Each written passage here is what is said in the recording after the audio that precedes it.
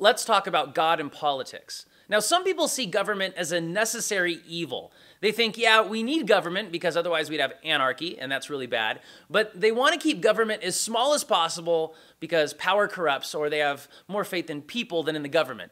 On the other side are a lot of people who say, you know, if government just had the money and the power and the opportunity and you got the right politicians in place, then the government could bring a lot of good social change to the world. Now, chances are you fall in between those two positions. But have you ever asked yourself, what does God think about politics? What does God think about government? Because the Bible has some really interesting things to say about government, and especially your role as it relates to your government. Let's take a look. Respecting the government honors God. Everyone complains about the government, and with good reason. But the Bible says that along with your complaints should be a certain level of respect that you have for the government, and with good reason. Everyone must submit to governing authorities, for all authority comes from God, and those in positions of authority have been placed there by God. So anyone who rebels against authority is rebelling against what God has instituted, and they will be punished. Many Americans like to question authority, and that's not bad. But you know, the Bible says that God has given us government, that's his institution, and we have a responsibility to obey the law. In verse 7, it says that we have to pay our taxes. And so as long as a law doesn't violate God's law, we have to obey it, and we even have to submit to our government. The Bible also teaches, live for the good of your community. Over the years, a lot of Christians have sort of acted like this earth doesn't matter. Like, hey, I'm going to die and go to heaven, or God's going to judge this world and burn it up, so what does it really matter? But that's not God's point of view. You see, in the Old Testament, God's people, the Jewish people, they lived in exile. That means they lived in a land that was not their own, and God sent them a letter, and look at what he said. And work for the peace and prosperity of the city where I sent you into exile.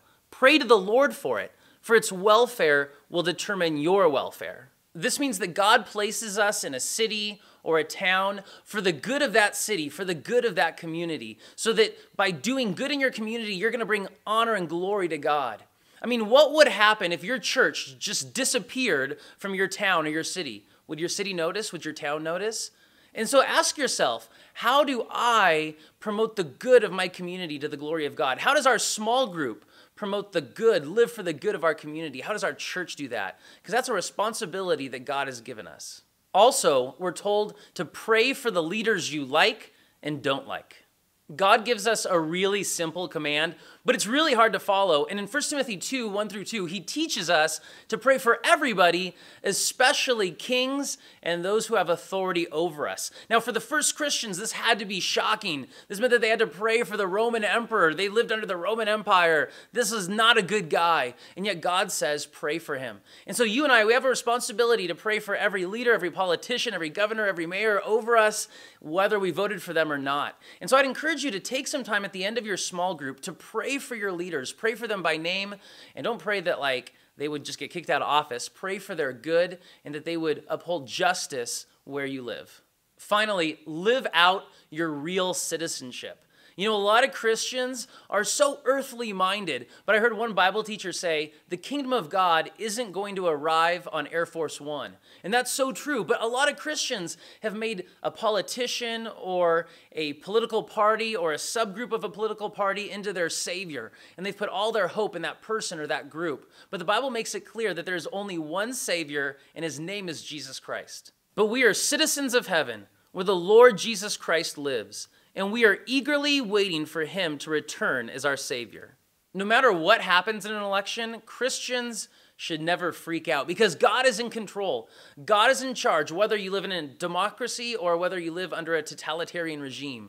God is in control. And so, yeah, political parties, political leaders, they can do some good. They can bring some good to our communities, but they can't deal with the biggest problem, which is the human heart, the sin of the human heart. Only Jesus can deal with our sin through his death and through his resurrection. And so our ultimate hope is not as a citizen of the country you live in right now. Your ultimate hope is in Jesus Christ. And so as Christians, never get so invested in this world that you freak out when your political party doesn't win the day. But if you think rightly about God, if you think rightly about government, you can be used by God to greatly bless your world and maybe even do so when it comes to politics.